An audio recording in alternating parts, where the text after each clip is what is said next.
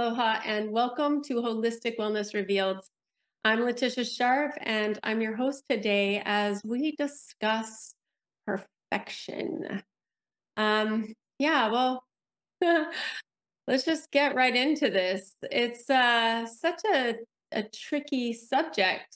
I mean, we're all kind of afraid of messing up, aren't we? Even doing this show, I could be afraid of messing up and I could totally stumble over all of my thoughts and words and feelings that I want to express to everyone. But I have to remember that really ultimately there is no such thing as perfection. Some of the ways that we use perfection and the word perfect, just some that come to mind, the perfect parent, a perfect neighborhood, a perfect match, or maybe a perfect mate, perfect timing. That's a big one. Everyone wants to have perfect timing, right? What about the perfect storm or perfection at its finest, like a diamond? Even diamonds have occlusions. And those are beautiful. That's what makes it the most special and unique that's yours.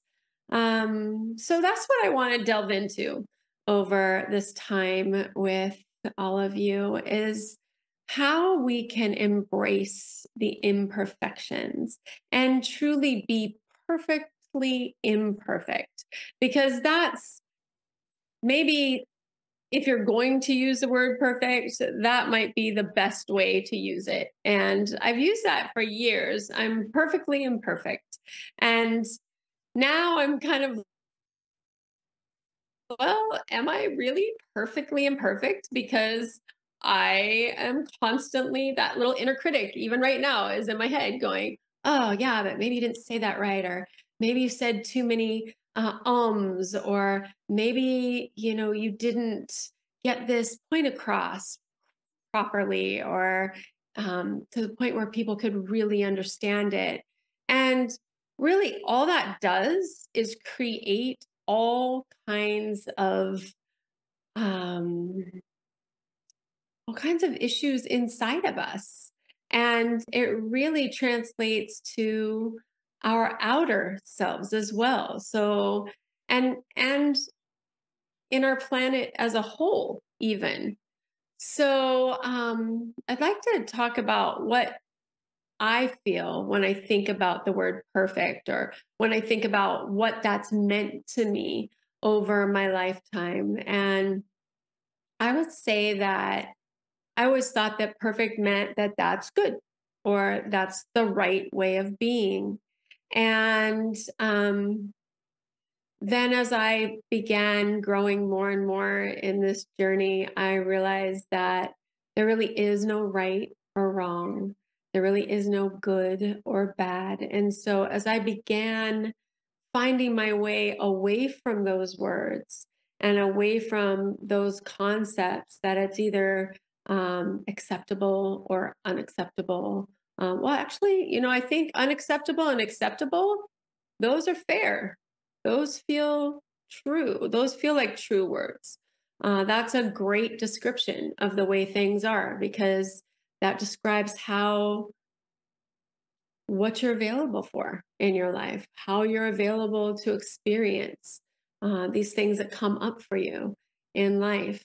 And that, really leads to talking about our speech and our words, our language.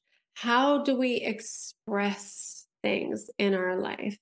And I'd like to invite you to find a different word for perfect in your lives over the next week, maybe the next year, maybe the rest of your life. But start with one day and see if you find yourself using that word perfect. And see if maybe you can find a word that can represent your feeling and what you really want to say a little more specifically, a little more truthfully, like timing, perfect timing. I mean, there's all kinds of ways. It could be God's timing. It could be Earth timing. I know different parts of this planet and how we all contribute to this planet have different rhythms and different ways of being in timing. And really, maybe you could, maybe it's city timing. That definitely describes, or country timing. So those are more descriptive, and they can both be perfect, right? So city timing could be perfect in the way that you're thinking of it. Country timing could be perfect in the way that you're thinking of describing that. So I encourage you to maybe feel into those ways of describing your idea of what perfection is in your life. And I guess, that brings me to, where does that come from in me? And so I thought about this and I was thinking, okay, so why do I want to be perfect? Right? So where does that come from? For me, it's like, okay, is it partially wanting to be in control? Is it wanting to be liked and like other people? Is it wanting to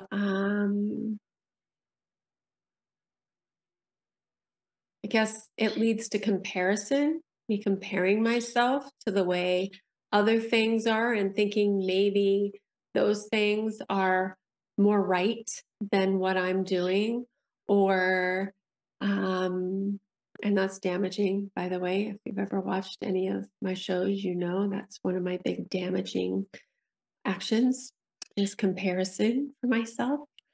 Um, and what else? Like looking outside of myself, really, for what my experience is supposed to be. So I ask you that question. Where does your idea of perfection come from in your life? And maybe take a little look-see into your experiences of life and see where you are having an idea that that's what you're working to accomplish.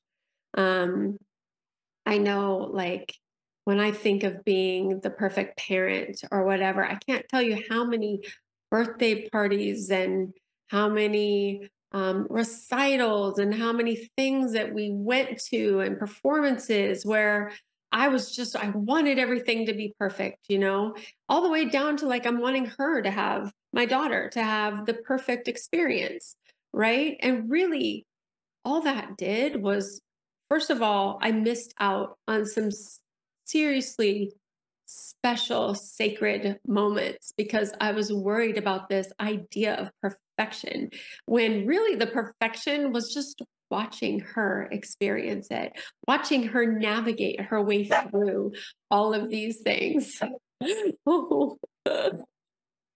So see, and how does that come here, baby? Come on. So this, I feel, is happening because it's a great example of how that was a perfect break, It was a perfect break. She has no judgment, my dog, who was just barking, of whether this is the right moment or the wrong moment to be barking. And it just goes to show she's just being her. And so I get to choose, okay, how am I going to respond to that? Is that going to be exactly where it's supposed to be in the timing of this show? And I'm going to say, yes, it's exactly where it's supposed to be. Don't edit that. Stop editing your life to be able to fit into this idea of the way things are supposed to be, of the way others have outlined, your life or our experiential or experience of life to be. Um, so yeah, that was really perfect. I didn't plan that either. So I want to get into some of the ways and that having this idea of perfection can really be damaging in our lives. And as per this show and how we go about things, we talk about our body, our mind, our spirit, and our emotions. And this idea of perfection can be damaging in all of these areas of our life. So we're going to talk about how some of that's created, and then we're going to be able to talk about some of the ways that maybe we could remedy those or find our way into a more expansive version of our life experience than trying to fit into perfection. So first, let's talk about physical, our bodies. There's one that I'm classic for doing, which is overdoing it. I have been coined the overdo it girl pretty much my entire life because I'm always just a little extra, trying to go the extra mile, trying to be better, do better, all of those things. And some ways that that's damaged me is injury. So try to best my time. Maybe now I have a goal of doing Kohelepe 2 weeks in a row, but I didn't listen and I just overdid it. That's one way to create damage. Another way is in sports, right? I mean, who's ever heard the phrase or saying perfect game? That was a perfect game. There's no perfect game ever. There's always a mistake somewhere in a game. That's how maybe somebody could have a perfect game, but there was maybe the opponents didn't have a perfect game because that's how you won. So, and that seems to create a lot of competition, right? And not competition in the good way, and also unrealistic expectations. Like, what are we telling our kids when we say, oh, it's a perfect game? Then they're constantly striving to have this perfect game when it's not accessible. That's not even a possibility in this life experience. So, yeah, that that's a big one. I feel like making these expectations, putting these expectations on ourselves of trying to have these perfect um, experiences and life experiences. Another big one that's super prevalent in our kids today and even adults. It just seems to be a little more prevalent now after COVID because I think people had only social media really for a while to be able to have their social interactions is eating disorders, trying to find that perfect body. And we all know the damage that can be created from that. It's devastating and it can affect you for your entire life when you realize that you are exactly the way you were made. And once you start loving those parts of yourself, whether they're exactly the way you want them to be or not, and why are they not the way you want them to be? I mean, let's get into that too, right? Are they not the way you want them to be because of somebody else's idea of what looks good? I mean, that's a whole nother can of worms.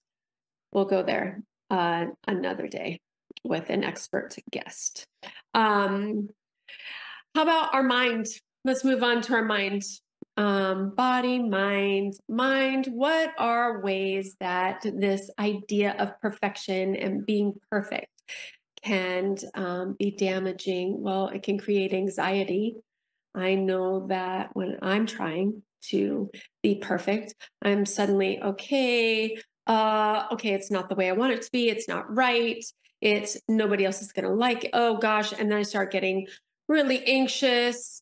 And then I get maybe a little OCD about it and I start overdoing it this way or overdoing it that way. Um, Another way is that if you get too much in your brain about things and things being perfect, you could over analyze and analyze so much until you just become paralyzed.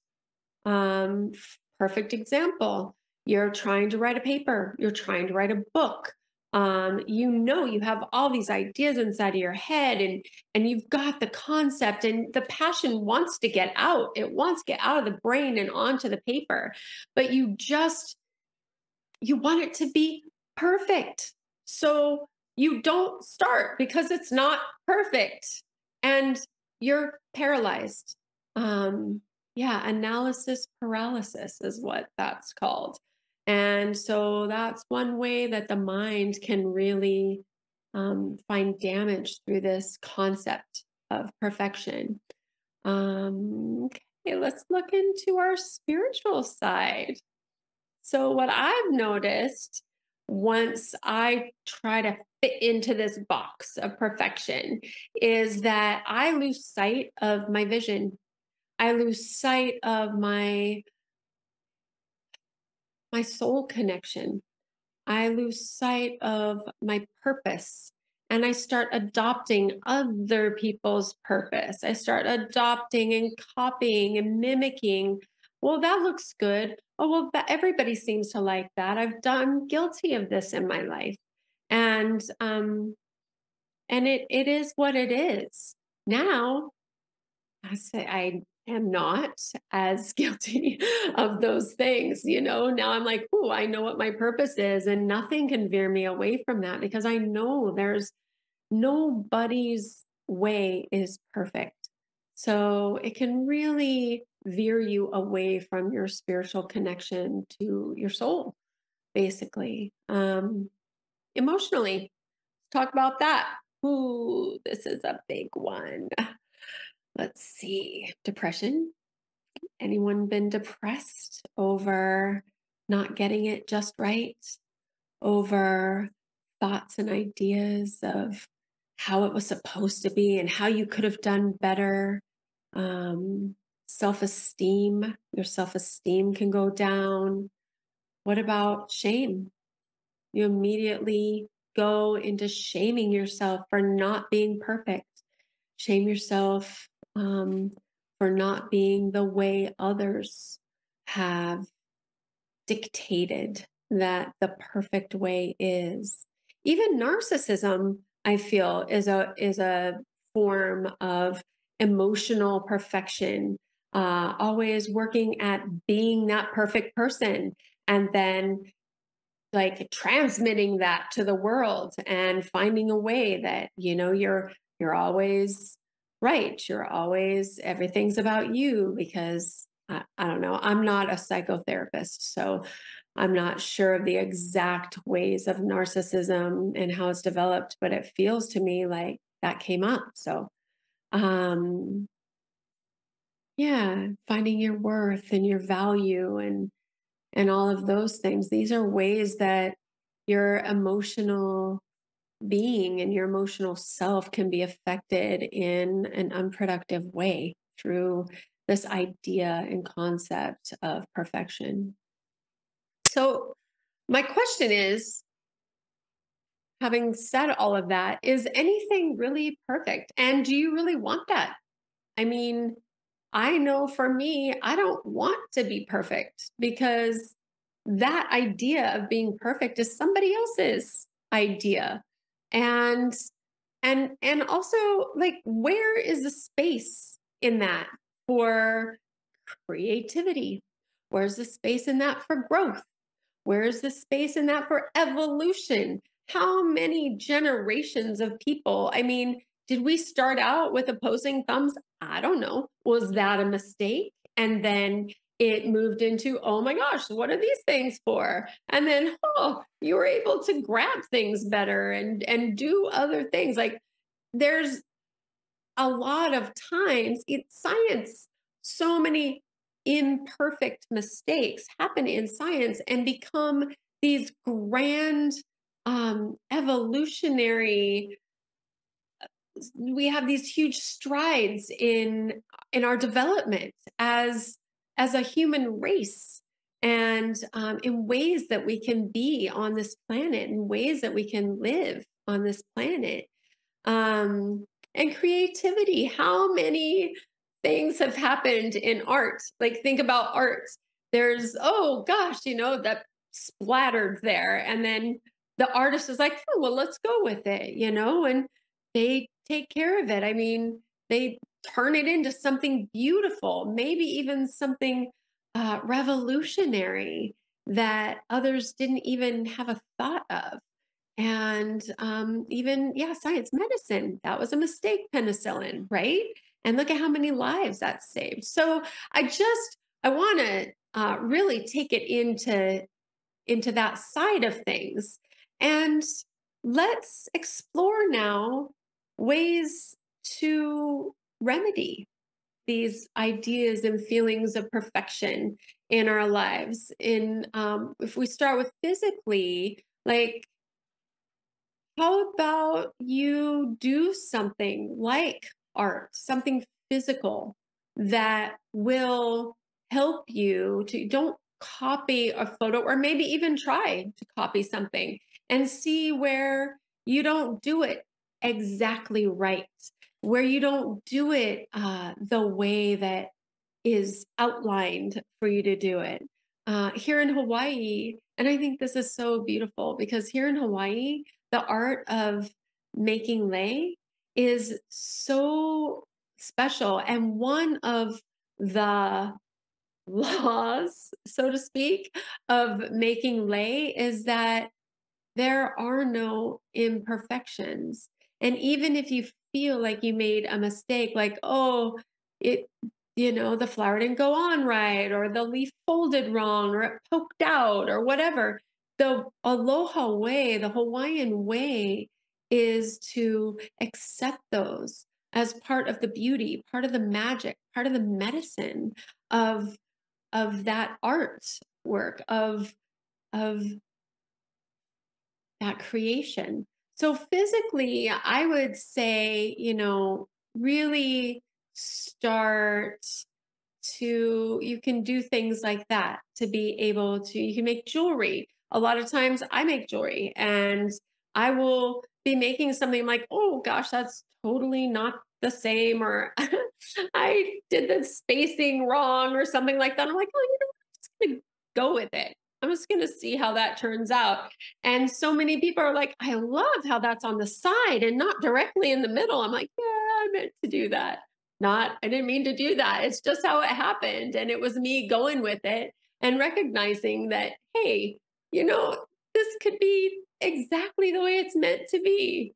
So those are some ways physically to be able to get out of that idea of perfection. Mentally, I feel like gratitudes are a huge way. So being grateful for where you are, being grateful for what you have, being um, just really getting into that practice of gratitudes. That's not looking outside of yourself really for a way of being or someone else's idea of what perfection is. And it's really getting into where you are. And also, I feel like there's what do they say? Practice progress rather than perfection. And I think that goes hand in hand with gratitudes. So, really taking note of where you're at, being grateful for that, and noticing your progress. Am I moving forward? Am I growing? Am I in creation? Yes, yes, yes. Then great. Be happy about that. Moving on to spiritually. So, to me, one of the easiest ways for me to connect with my spiritual self is to get into nature. And when I get into nature, there are so many examples of perfect imperfection And there's no judgment, there's no shame, there's no tree sitting there going, I should have grown straight up and down. And now that I didn't grow straight up and down, I'm less of a tree. No, that doesn't happen. The tree says, I am a tree and I am growing this way because the light shone through this way and the lightning slashed that way and the water supply is here and it is exactly the way it's meant to be. So to connect with your spirit, really, I always turn to nature. And I'd encourage you and invite you to do the same. Meditation is a great way. I always suggest that. Find a way to meditate. And there's no perfect way to do that either. You can walk and meditate. You can talk and meditate. You can sit and meditate. You can lay down and meditate. You can seemingly fall asleep and meditate. So check yourself on that one too to make sure that you're allowing yourself to find your way. And that leads us to our emotional selves. And I think I'm going to just say that one of the biggest ways to heal, let's start with the shame. And I was just in a class yesterday with Kalei Nohea Cleghorn with Ayala Aya, and she had this beautiful remedy for shame, and it was to speak it. And I think that speaks to the exposure of our shame and acknowledging those parts of us that maybe aren't the way we necessarily want them to be yet, but they are what they are and they're a part of us. And so let's love all of those parts of us and find a way of acceptance with those things so that those emotions that may not be as high vibration have the opportunity to move through us. They have the opportunity to stay in motion. Emotion, energy equals motion. That's emotion. So we want to constantly have that movement, constantly having having that formula with our emotions given to me by my master teacher, Noah, and energy in motion. So also, I want to share a little story. We've got before we go, we have the holidays coming up.